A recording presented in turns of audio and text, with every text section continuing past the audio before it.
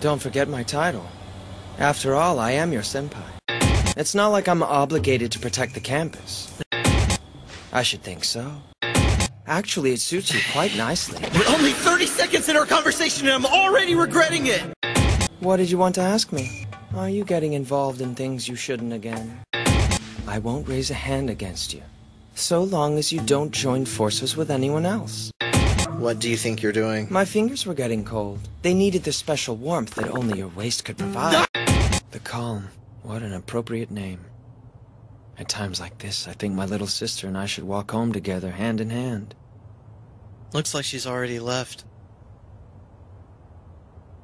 But why? Because she doesn't want to walk home with someone like you. But why not? Because she sincerely hates you. But why? Because of the way you act!